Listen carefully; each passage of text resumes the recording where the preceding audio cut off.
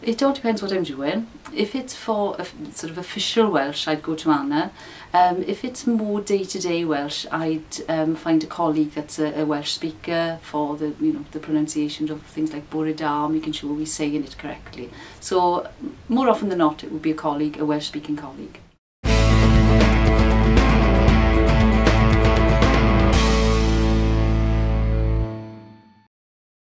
We've had sgiliaeth training, which was very, very good, but I think we needed more of everyday Welsh, and I think that's where Anna came in and gave us a lot of training at the end of the summer on everyday Welsh.